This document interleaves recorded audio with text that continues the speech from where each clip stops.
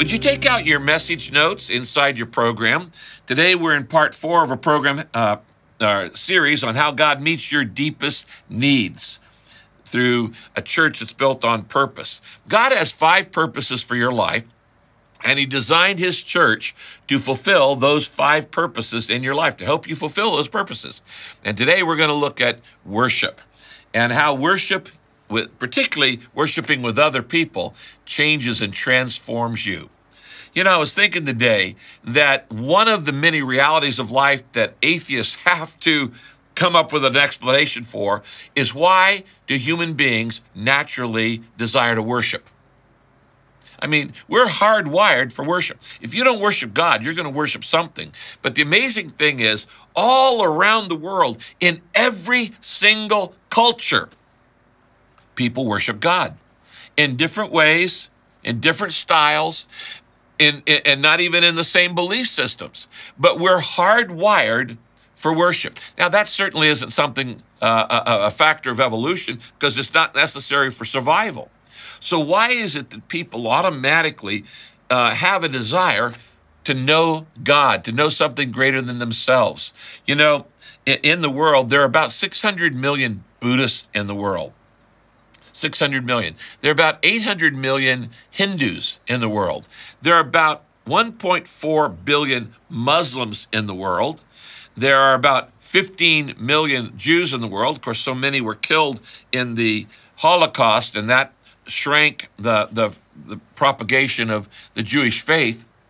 But there are 2.2 billion Christians in the world who say, I believe Jesus is the Son of God. It's the largest organization on planet Earth, far bigger than China or India, or China and India put together. The actual number of people who are atheists is really quite small. And if you've ever gone to a rock concert and you've seen people, shaking their phone, that's about as close to worship as they're going to get. So today I want us to look at why we want to worship. We're going to look at 3 or 4 basic questions about worship, what it does in our lives. And let's just begin first with a definition. What is worship? Well, I wrote one there on your outline. You might look at it. It says, you might write this down. Worship is expressing our love and gratitude to God. Worship is expressing our love and our gratitude to God for who he is, what he's done, what he said, and what he's promised to do. Now, that's a mouthful. Let me read it again. Worship is expressing our love and gratitude to God for who he is. We adore him, that's adoration. For what he's done, that's gratitude or great thanksgiving. For what he said in his word and what he's promised to do. And so anytime you express your love to God, you're worshiping. A lot of people think worship is music. Worship tool is music, but worship is much, much more than just music. We're going to look at that in today's message. Now, in Mark chapter 12, verse 29 and 30, Jesus says this: the most important command of all is this one: you must love the Lord your God with all your heart, with all your soul, with all your mind, and with all your strength. One day Jesus is asked, what's the most important command in the Bible? He says, here it is: love God with all your heart and mind and soul and strength. Love God emotionally, love God physically, love God practically, love God with every area of your life, mentally. Now, I want to ask the question, why do we express our love to God? Well, there are 4 big reasons. I could give you 25, but let's just give you 4 this weekend. 4 reasons why we express our love to God in worship. Number 1, because we were made to be loved by God. We were made to be loved by God. And because we were made to be loved by God, we inevitably love him back. 1 John 4:19 says, we love because God first loved us. If you don't feel like worshiping, it just means this: you don't realize how much God loves you. If you understood how much God loves you, you couldn't help but love him back. Our worship is a response. Our love to God is because he loves us. The only reason there's any love in the universe is because God is a God of love. God is love. And so he made us as objects of love. Ephesians 1:4 and 5 says this: in the New Living Translation. Long ago, even before he made the world, God loved us and chose us in Christ to be holy and without fault in his eyes. See that verse? Before God created the universe, he had already chosen us in mind. He wanted you, so he created the universe so you could exist. And he chose us to be in Christ, to be holy and without fault in his eyes. His unchanging plan, it has never changed, has always been to adopt us into his own family by bringing us to himself through Jesus Christ. And this gave him great pleasure. Why do we worship God? Because we love him. And why do we love God? Because he loves us. We were created to have a love relationship, a friendship with God. Number two, we worship because everything comes from God. You look around, the air I breathe, the air you breathe, your heartbeat, your body, the water you drink, the food you eat, everything, the sunshine, everything comes from God. Not only did God create you, he created everything in the world to sustain you. 1 Chronicles chapter 29, verses 14, David says, as he has collected the largest offering ever in history, it was actually over, I think, in today's terms, about $300 million in a single offering. And it was for the building of the temple in Jerusalem. And David says this in 1 Chronicles 29:14. These gifts did not really come from me and my people. He's saying this to God. Everything comes from you. And we can only give back to you. We can only give you back what you have given us. So why do we worship? Why do we express our love to God? Because he loves us. We were made to be loved. And number two, because everything comes from God. Number three, we worship because we understand life through worship. We understand life through worship. Every time you focus on God, you come into his presence, you drown out everything else, and you center in and focus on God in worship. It raises your perspective. It broadens your understanding. All of a sudden, things start making sense. Have you ever been in a service where you walked into a worship service and you thought, I have so many problems and I'm going under and I feel like I'm ready to throw in the towel and I'm ready to give up? And yet something was said as the pastor taught from God's word that all of a sudden you thought, that makes sense. I get it. Now I know what the problem is. I know what the solution is. In Psalm 73, verses 16 and 17, David said, I tried to understand it all, the problems that were in his life. But he said, it was just too hard for me to see. I just couldn't see it until, notice, until I went into the temple of God. He says, then I understood what was happening. All of a sudden, he gets God's perspective. He gets God's wisdom. You get God's wisdom when you worship. You get it from the word. You get it from his presence. Then you understand what's going to happen. How many times have you gone, oh, wow, now I get it?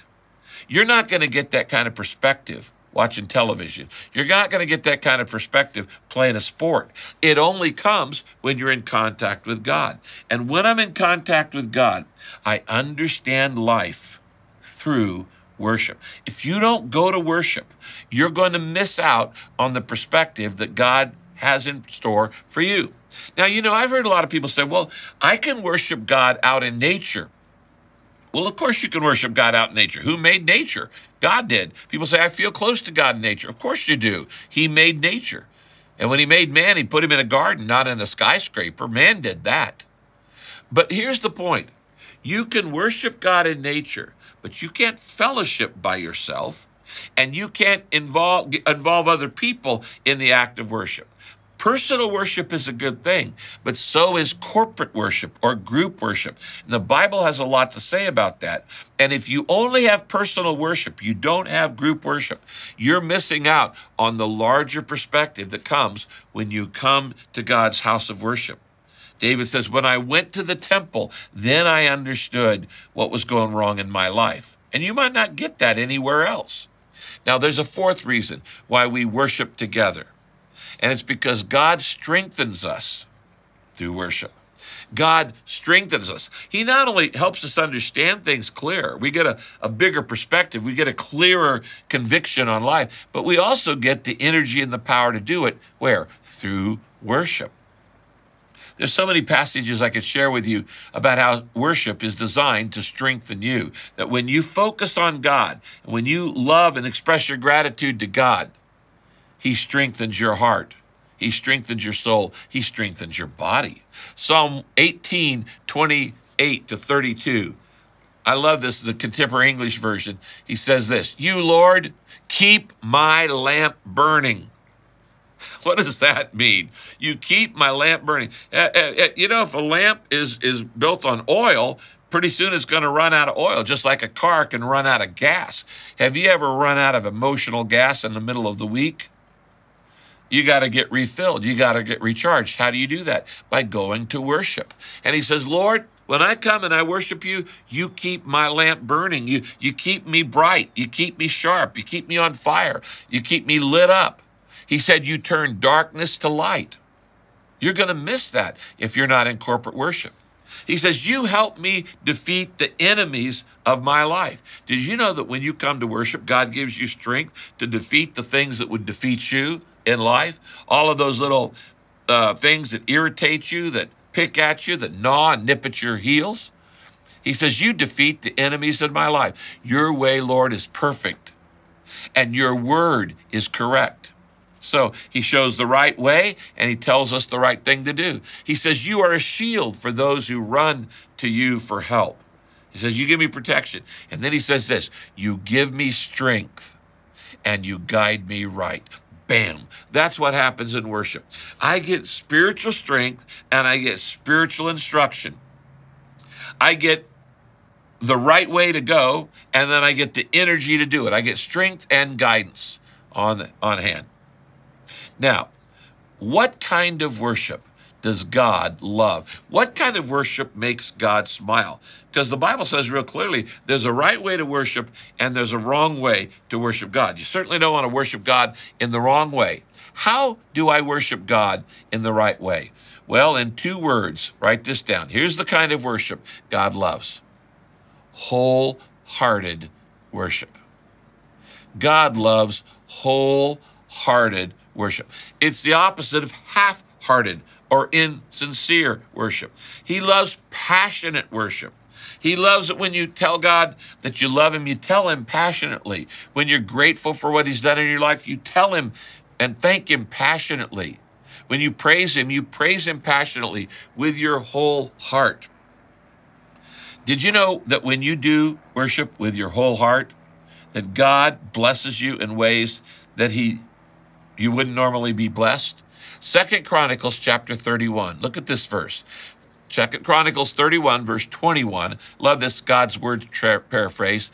Hezekiah dedicated his life to serving God. That's what the Bible says.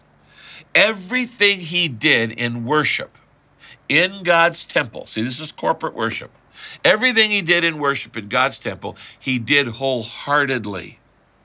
And now notice this phrase. Oh, by the way, as a result, it says, he was very successful and he prospered. Hezekiah had one of those successful and prosperous reigns as a leader of Israel. And why did God prosper him? Why did God give Hezekiah such amazing success? Because he worshiped God wholeheartedly.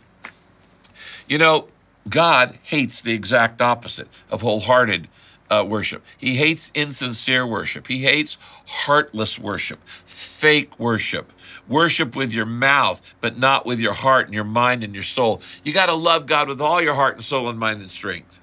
Let me give you an example of the kind of worship God says, you might as well just forget it and don't even check in.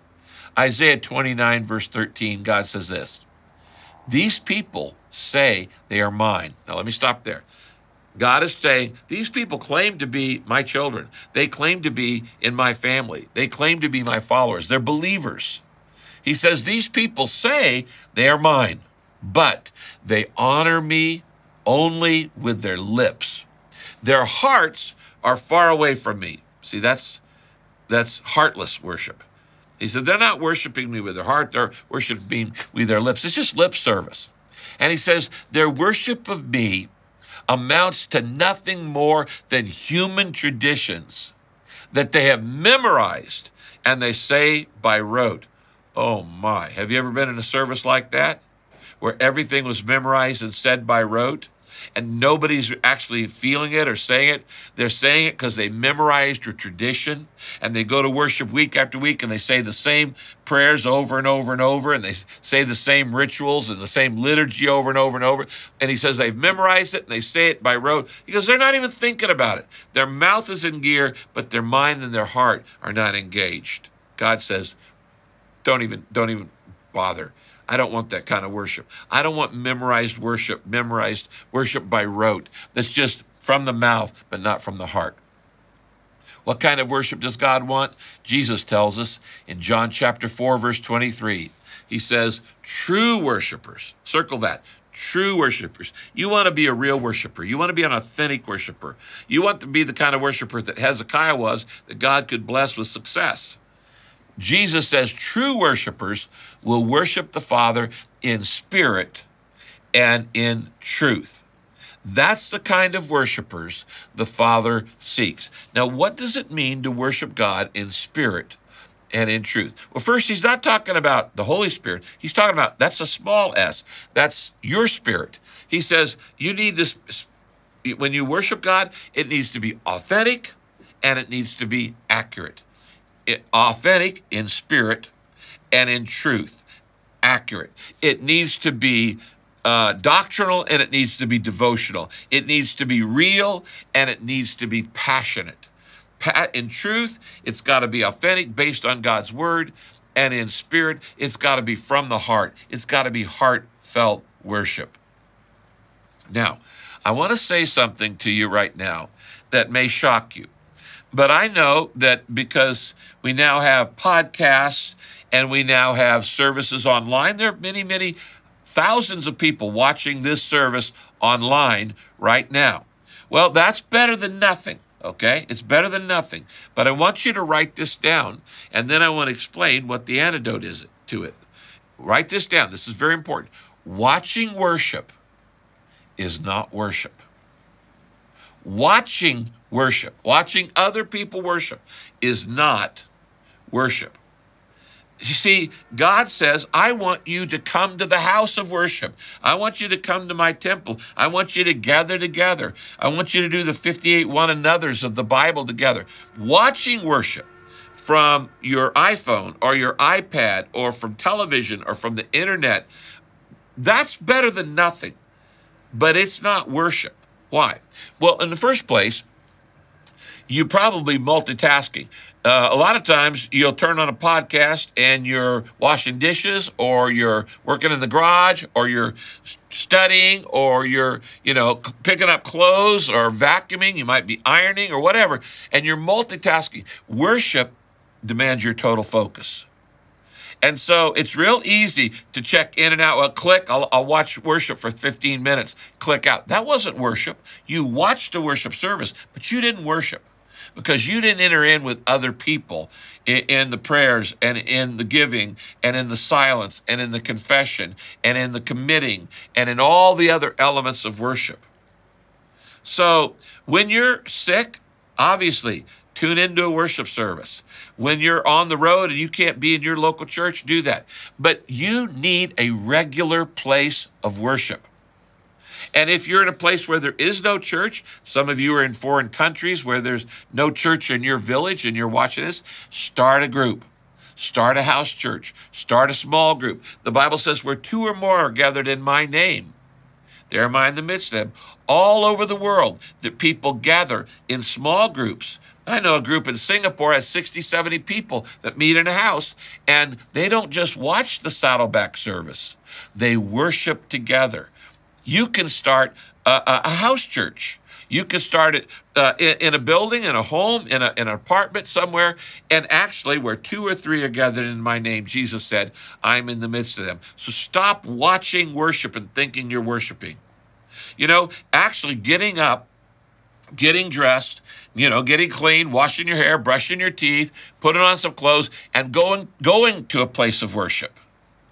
That is an actual act of worship too. The Bible says, I was glad when they said to me, let's go into the house of the Lord. How long has it been since you've been in a house of the Lord? You say, well, I go once a month or once every 5 or 6 weeks. God wants you to worship him on the first day of every week. So watching worship is not worship. Now, how do I worship? I want to give you some tips here. I want to talk about how do you tell God that you love him. And I want to give you 7 different, very practical acts of worship. So write these down. But not only are we just going to write them down, we're going to do them. And in each of these, we're going to pause and usually ask you to actually do what I just talked about. Now, the one that we're starting with is what we're doing right now. The first way you can worship, write this down, is by listening and responding to God's word. By listening and responding to God's word. I'm teaching you from God's word. What you're doing right now is an act of worship.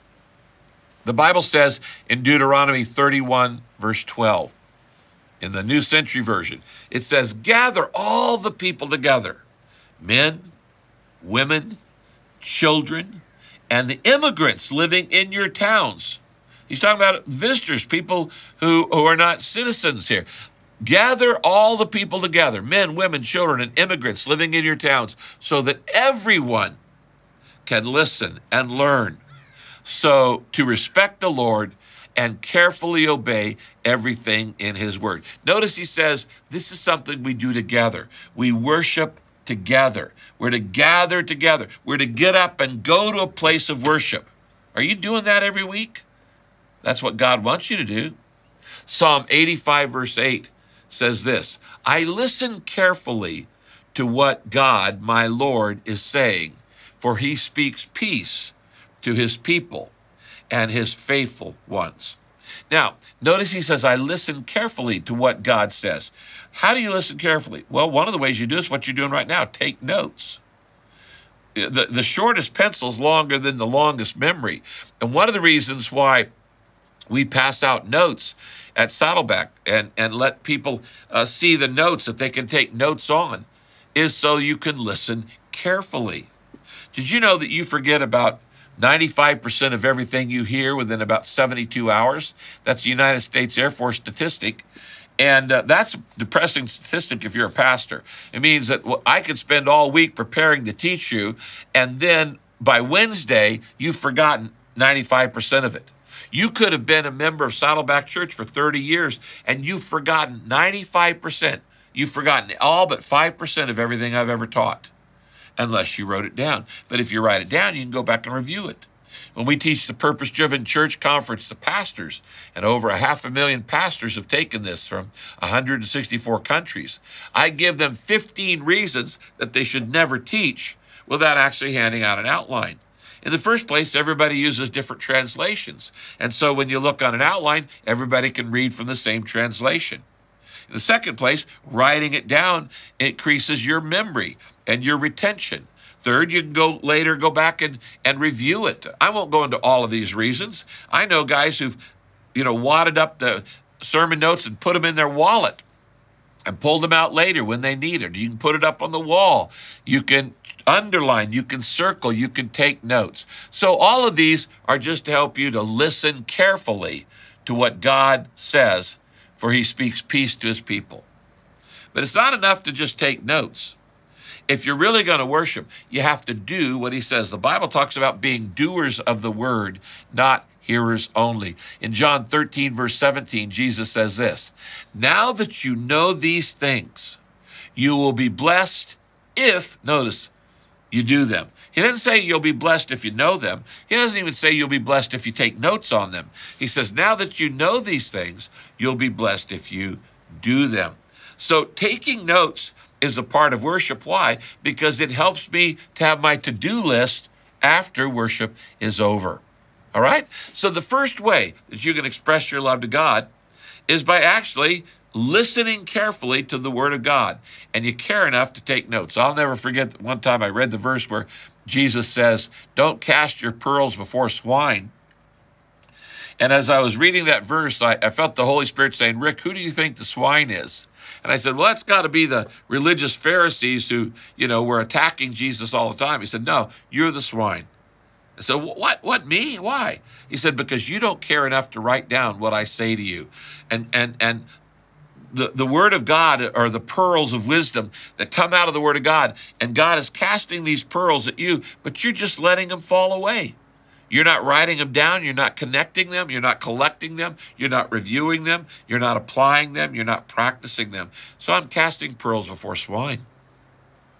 So learn to listen carefully. That's an act of worship. Take notes and write yourself to-do lists and things you're going to do as a result of what you learned from the Word of God. All right? Let's go to a second way to worship. This is one we all know about. I can worship God. I can show my love to God by singing to Him. By singing to Him. When we sing to Him with our whole hearts, and it's not half-hearted singing. It's singing with our whole hearts. Remember, God loves wholehearted worship. Psalm 32, verse 11. I love this in the Message. It says this, celebrate God. Sing together, everyone. All of you with honest hearts. All of you, raise the roof. I love that. Raise the roof. Worship is meant to be a celebration, not a commiseration. It's meant to be a festival of joy, not a funeral of sadness. He says, sing together. I was glad when they said to me, let us go into the house of the Lord. Not I was mad or sad or bored or, oh, brother. It's not a duty. It's a delight. Celebrate God. Sing together. But it's really important for you to learn to celebrate with other people. I have a counselor friend, a therapist, who everyone who comes to him who's depressed, one of the first questions he asks is, did you sing all the songs last Sunday at church? And they said, no. Well, he says, impression without expression leads to depression. And you need, for your emotional health, you need to sing. You say, well, I can't carry a tune in a baggie. I'm a prison singer. I'm always behind a few bars and I never have the right key. Well, you know what? The Bible says make a joyful noise. Anybody can do that. And so you don't have to be on key. You just have to sing with your heart. And you know what? Would you rather sing by yourself, or would you rather sing with 100 people or 300 people or 1,000 people?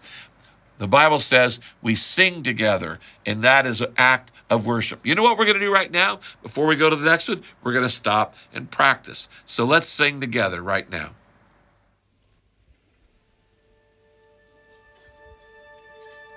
Would you stand with us?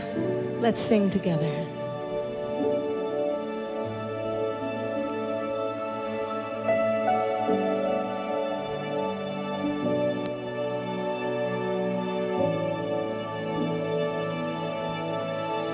You give life, you are love, you bring light to the darkness, you give hope, you restore every heart that is broken.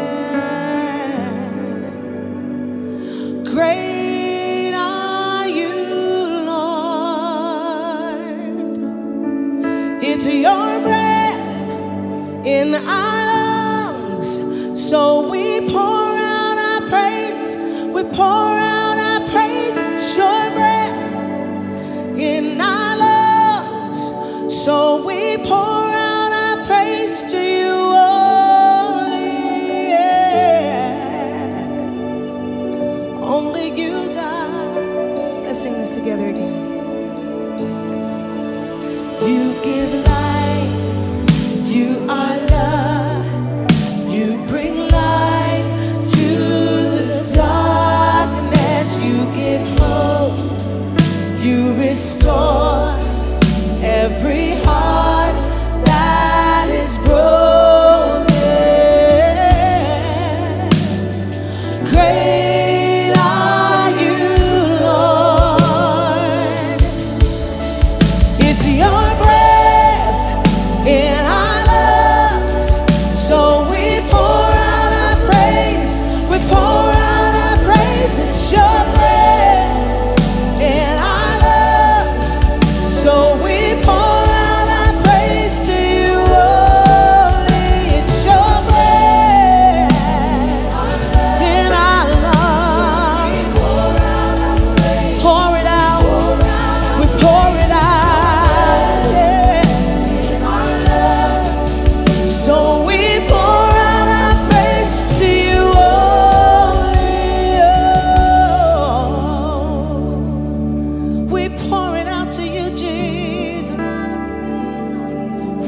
lift our voice in praise, 'cause you're worthy. Yes, you're worthy. Let's declare this morning. Let's sing this out to the Lord. All the earth will shout your praise. Our hearts will cry, these bones will sing. Great are you, Lord. All the earth will shout your praise. Our hearts will cry, these bones will sing. Great are you, Lord. Yeah.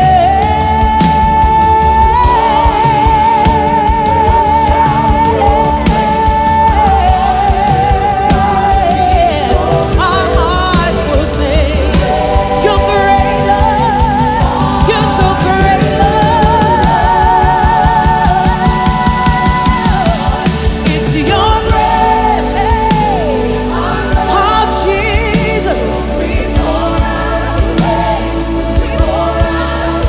It's your breath in our lungs, so we pour out our praise to you, only you, God. It's your breath. Oh, thank you, Jesus. Pour it out. We pour it out, yes we do. So we pour out our praise to you, only.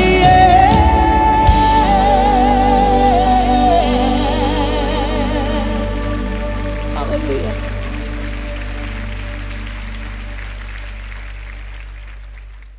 Okay, welcome back. Don't you feel a whole lot better after singing with all your heart? Did you know that music and love go together? Because music is God's gift for expressing emotions. And all of the emotions that are known to man can be expressed through music. You know, there are radio stations that are dedicated entirely to just love songs because they are a way of expressing emotion. Now, I know some people come to church late because they go, I just want to hear the message. And they want to come in the music. They don't worry about getting there. You are making a big mistake. And it is detrimental to your spiritual health, to your soul, to your spirit, and to your emotional health as well. You need to sing these songs. You're cheating yourself. You're missing out on an important moment of worship if you don't sing along the song. So learn to sing the songs. Praise is a mood lifter. It's an antidote, as I said, to depression. Now, let's go to a third way that we worship God. The third way we worship God is by talking to God together in prayer. By talking to God together in prayer. Now, of course, you can pray on your own anytime, but you know there's added power when we pray together. The Bible says, when 2 or 3 agree as to anything, it shall be done. There's additional prayer power when we pray together. In Acts chapter 1, verse 14, it says, they all joined together constantly in prayer. You know, we would have the power of the New Testament church, like they had in Acts. We'd see those kind of miracles if we prayed as much as they did in the book of Acts. Paul talks about the importance of prayer in corporate worship. In Romans chapter 1, verses 12, he says this, we must help each other with the faith we have. And your faith will help me, and my faith will help you. So when we pray together, and we're all praying for the same thing, that builds my faith, it builds your faith. You don't get that when you pray on your own. There's an additional element of prayer power that happens when you pray with other people. And that's why prayer together is a part of worship. Let's pause and pray as an act of worship.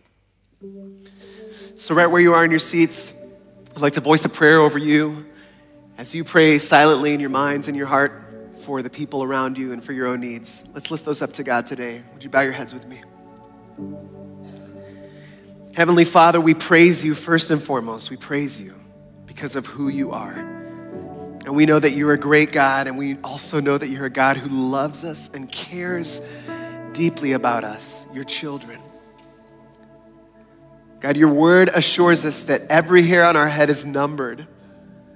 And if you care about the smallest detail of our lives like that, God, how much more are you interested and intimately aware of our needs, of the things that weigh us down, of the things that we feel like we might be lacking? God, you know and you care about what we care about. And we thank you that you're a caring and a loving and a merciful God. In this moment, God, we bring to you our needs. We bring the needs of those around us. We place them at your feet, God, knowing that you are fully able and capable to meet our needs, and knowing that you are faithful to meet our needs according to your glorious riches. So we thank you, God, that you are a good God and that you care for us. It's in Jesus' name, amen. Amen. All right, welcome back, and thank you for praying for each other. You know, one of the things I've learned about a relationship, whether it's friendship or marriage, I've been married now over 42 years, is that if you're going to build a relationship, you've got to communicate. On the days that Kay and I communicate with each other through the day, our relationship grows. On the days that I don't get to talk to her through the day, it decays. The same is true with God. If you want to build a friendship with God, you got to talk to him all the time. Of course, you can talk to him all the time, but if you never talk to your spouse or they never talk to you, you start doubting that they loved you. And if you really love God, you're going to talk to him all the time. What do you talk to God about? Well, whatever is interesting to you. You can talk to God about your hopes, about your dreams, about your fears, about your hurts. You can talk to God about the conflicts. You can talk about how your stomach feels. You can talk to him about things that you feel are not fair. There's nothing off limits in a love relationship with God. He wants to hear everything that is a concern to you. He doesn't want to hear what you think you ought to talk about. He wants to hear what's really concerning you. Prayer is not a duty. It is a privilege. And if you don't feel close to God, there's a simple remedy. Talk to him more, okay? Talk to him more. Prayer is an act of worship. But particularly when we pray together, there's power in group prayer. And so pray in your small group, and pray in your Bible studies, and pray when you're at a church worship service together. All right? Let's go to number 4. A fourth way that we express our love to God is by sharing the Lord's Supper together. Jesus gave us 2 symbols of his death and his burial and his resurrection. One is the Lord's Supper, and the other is baptism. In 1 Corinthians chapter 11, verse 25, Jesus said, this cup, the cup of communion that he was going to pass around to his disciples, he said, this cup is the new covenant between God and you, sealed by the shedding of my blood. So do this often in remembrance of me. We are to do this often in remembrance of him. Jesus said, I want you to take the bread and the cup together because it symbolizes my death and resurrection and my salvation that I've paid for you. The fact is, Jesus paid the penalty for your sins by his death on the cross. And he broke the power of sin so you could be free from all of the habits. And he guarantees freedom eventually from the presence of sin in your life because of what he did on the cross. One day you're going to be in heaven. There's going to be no sin there. So what should be my attitude when I take communion? Jesus' sacrifice did 3 things. It paid for your forgiveness. Every sin you've ever done wrong is completely forgiven. It's wiped out, washed away. Think of the most guilty thing you've ever done, the thing you're most ashamed of in your past. And in a minute, when you take communion, thank God that that's forgiven. It's not only forgiven, God wiped it out. It's forgiven and forgotten. So he paid for your forgiveness. So what should be my attitude when I come to the Lord's Supper, when we take communion in just a minute together? Should it be guilt over my sin? No, because it's all been paid for and forgiven. Should it be grief over Jesus' death? No, because he didn't stay dead. So it's not a grieving thing. He came back to life. That's what Easter's all about. It shouldn't be guilt, and it shouldn't be grief. The attitude for the Lord's Supper is gratitude. I should take it grateful. Grateful. Eucharisto, I receive it with thanks that God would love me this much. Now, communion is not for everybody. If you have never accepted God's gift of salvation and forgiveness, you shouldn't take communion because it doesn't mean anything to you. It's meaningless. It doesn't help you in any way.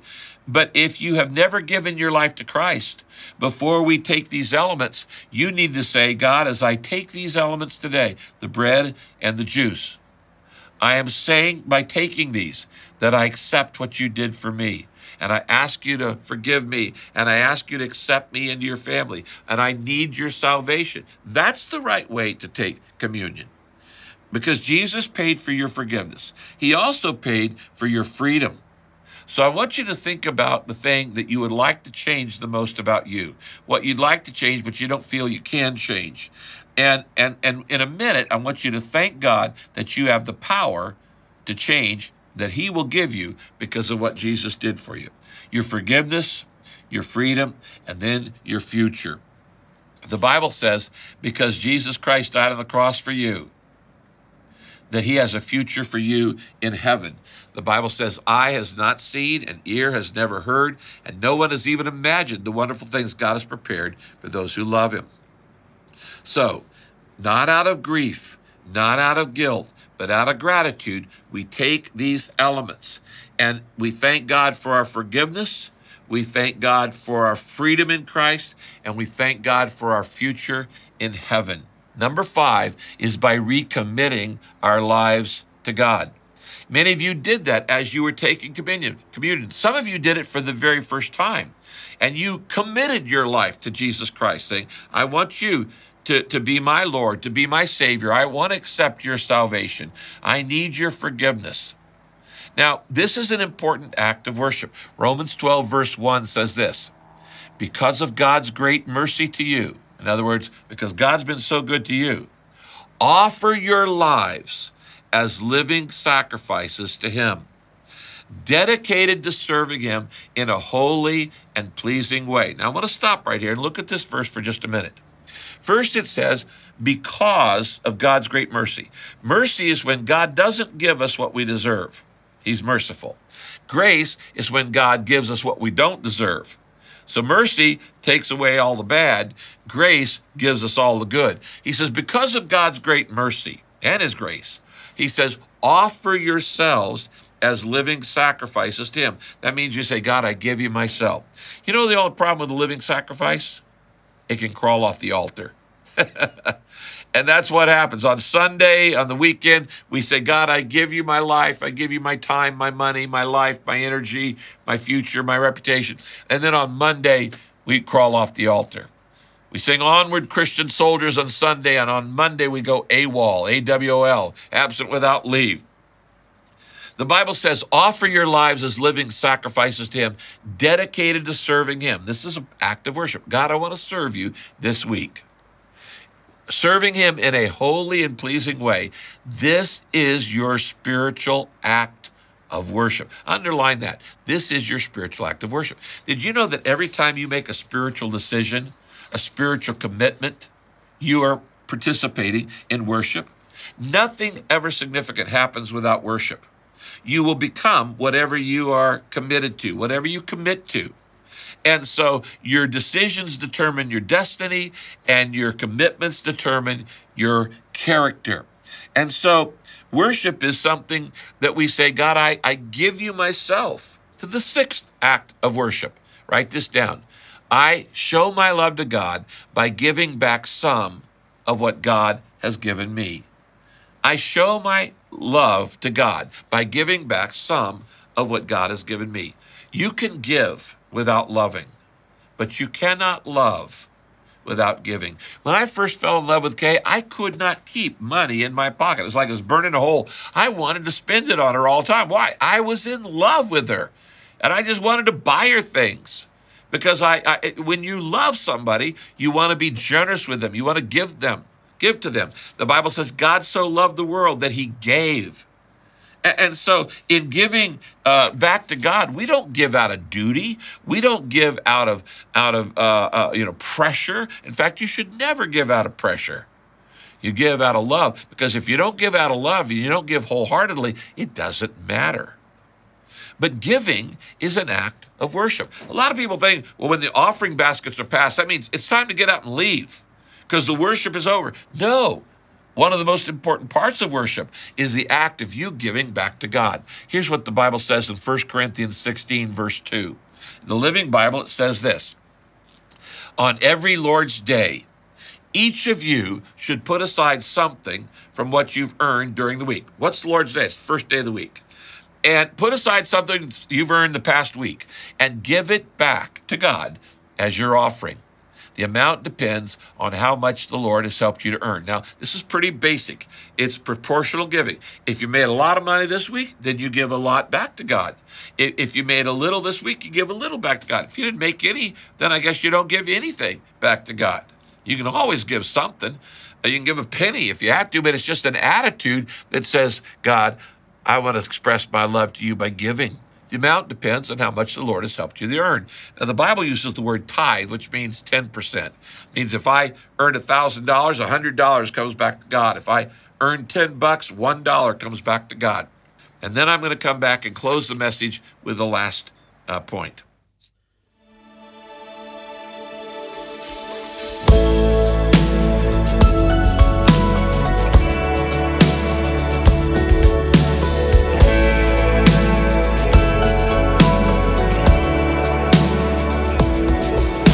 There's an endless song echoes in my soul. I hear the music ring, and though the storms may come, I am holding on to the rock I cling. How can I keep from singing your praise? How can I ever say enough? How amazing is your love? How can I keep from shouting your name? I know I am loved by the King, and it makes my heart want to sing. Come on, let's stand as we continue to sing today. I will lift my eyes in the darkest night, for I know my Savior lives, and I will walk with you, knowing you'll see me through, and sing the songs you gave. How can I keep from singing your praise? How can I ever say enough? How amazing is your love? How can I keep from shouting your name? I know I am loved by the King, and it makes my heart want to sing. I can sing in the troubled times, sing when I win. I can sing when I lose my step and I fall down again. I can sing 'cause you pick me up, sing 'cause you're there. I can sing 'cause you hear me, Lord, when I call to you in prayer. I can sing with my last breath, sing, for I know that I sing with the angels and the saints around the throne. How can I keep from singing your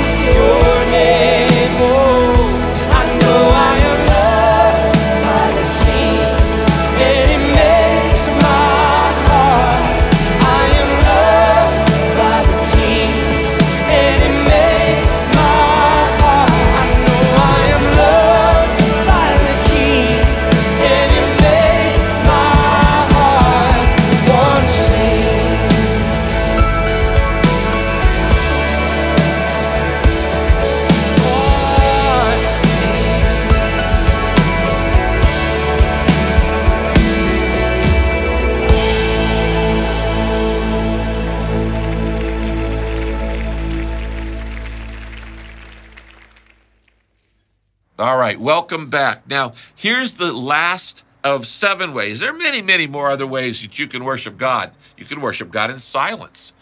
But the 7th way that I want to give you this weekend is that I show my love to God by being baptized to publicly declare our faith.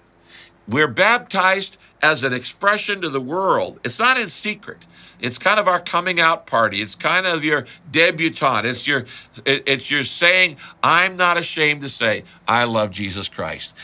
Let me just close with a few verses. Romans chapter 6, verse 3 tells us that baptism symbolizes what Jesus Christ did for us. In the Message paraphrase, it says this: when we went under the water, we left the old country of sin behind and when we came up out of the water, we entered into the new country of grace.